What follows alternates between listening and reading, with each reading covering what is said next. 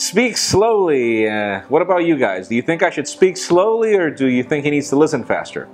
Don't answer. Pocketnow Daily equals Pocketnow rumors, and there's kind of a reason why we didn't call it Pocketnow News, dude. Jaime, can you do a Pocketnow Daily but drunk? And I'd need to stop drinking Miller Lite for that to happen. That's right, it's that time of the week. I am Jaime Rivera. This is Pocketnow, and this is the Pocketnow Daily Recap for last week.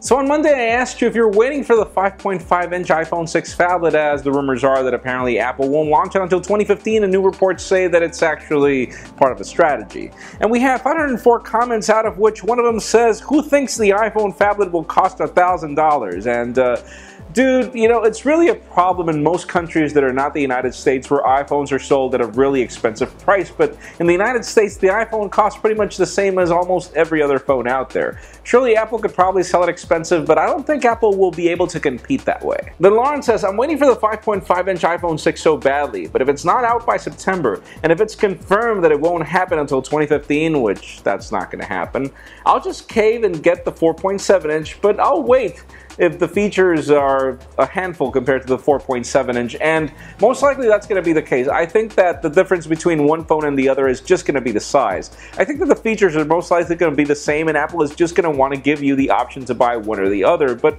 we could be wrong." Then another commenter says, "iPhone 5.5-inch or Galaxy Note 4? I think it's a no-brainer. There's only one phablet ruling the market, and it's the Note 4.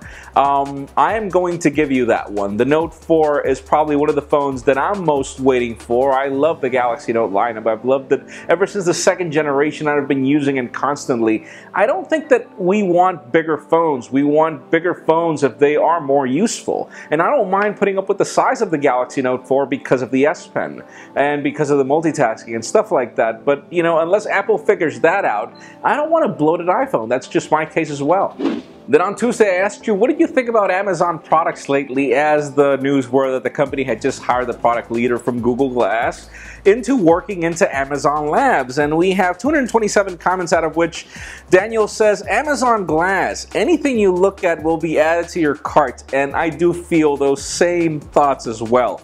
Amazon is really crazy into thinking that people are willing to buy anything in order to buy everything from them. Then Mr. Jeff says, "Amazon should be concentrating on delivery drones. Leave the cell phones and tablets to Samsung and Apple." And this is a great comment. This is a great point. I mean, think about it. This is like Starbucks selling you a phone, you know, at the same price as an iPhone for you to just buy them coffee. Not everybody wants to spend their entire day shopping, and not everybody wants to do it buying from Amazon and getting it 2 days later. Then Rado says, "I think someone at Amazon needs to get fired. This has gone far enough," and I do agree. Not that somebody needs to get fired, but Jeff Bezos, really think about it.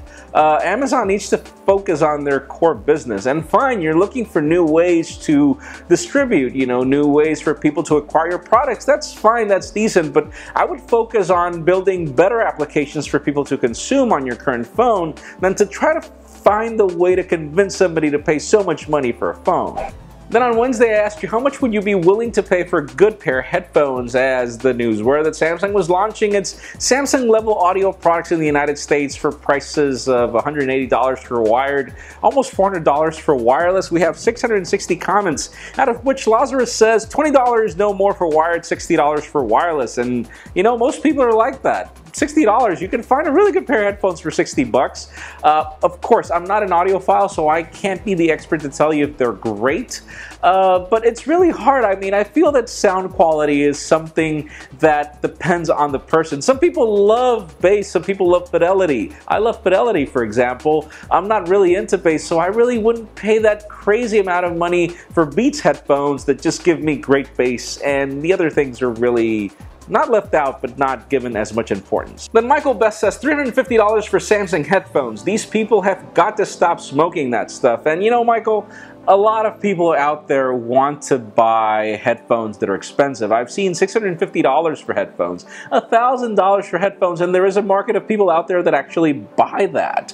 Yes, I do consider it crazy. I wouldn't do it. I do agree with you, but then again, the problem is there is a market out there. And then Rennie says, I paid $170 for Jaybird and Blue Bud wireless headphones, and I don't regret it. I paid $150 for a pair of Bose headphones that were good for running because they were really good for handling sweat and they were waterproof. And I do not regret it either because I had already paid like $100 buying headphones almost every month because the others would break. So there are products out there that do have a point and a reason for being, and which I don't mind buying for a more expensive price. But then again, for just unproven audio quality, that's a tough one. Then on Thursday, I asked you, have you ever tried surviving with an iPad or tablet for a day? As the news were that Tim Cook had just said on an interview that he spends 80% of his time using an iPad only and that he's able to survive just fine. We have 605 comments, out of which Leandro says, when your job is just to read and reply to emails, it's easy to work from an iPad only. And dude, this is probably the best comment of the week. You're right. It depends on what you do. And if you're Tim Cook, you probably have 3 assistants that do all the hard work for you. You have all your VPs that send you all your reports, and all you have to do is read the emails, look at the charts, and respond and reply and confirm. So I do agree. If you're Tim Cook, then of course living with an iPad is fine. Then Michael B says, I have 2 tablets, an iPad mini and a Nexus 7. I have a laptop and I've had it for 3 years, but I only use it maybe once a month. I use my tablets for everything. And you know, Michael, that's really the reason why Apple launched tablets. There is a huge market out there of people that don't really need a computer. They need something to read email, to watch a movie, to surf the web, so tablets serve them just fine. There is a huge market out there, but I particularly am not part of that market. That's really the problem. And then Vladi says, try to play Battlefield 3 or 4 on an iPad. Try to root your device using an iPad. Try to flash a ROM. You get the idea. And of course, we all get the idea. There is a market of people that cannot live with a content consumption device. Again, I am part of that market. So yeah, your comment is extremely valid. And finally, on Friday, I asked you, would you pick the Samsung Gear Live or would you prefer the Gear Tizen products that Samsung has? As Google is not too happy with Samsung's offerings, but mainly because Samsung is pushing marketing more for its Gear Tizen models than the Gear Live.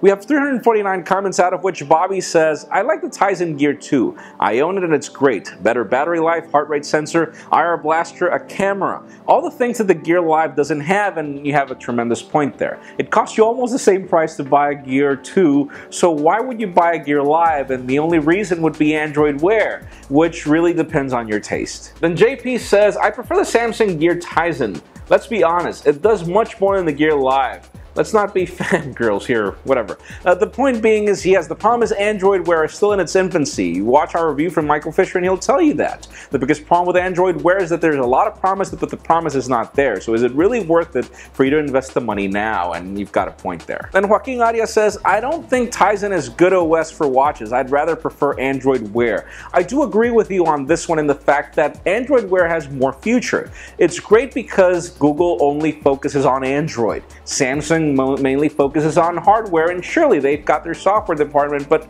because there will be more OEMs adopting Android Wear eventually, then it has a broader scope of growth than whatever you could focus on from Samsung, even though Samsung does sell more of everything than even Google does. So, you know, it's a hard topic there. I would prefer Android Wear personally because I'm not really stuck into the Samsung ecosystem, but it really depends on you.